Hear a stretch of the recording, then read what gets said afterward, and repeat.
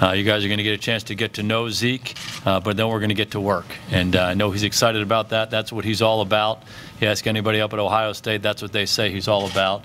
We're excited to hit the ground running, get him out on the practice field with our fellow rookies this weekend at the rookie minicamp, and get going. With no further ado, Zeke Elliott. The way I approach this game is I'm a physical player, so every play I'm trying to get as many shots on the opposing team as I can. So when you get to the fourth quarter, they honestly don't want to be on the field anymore.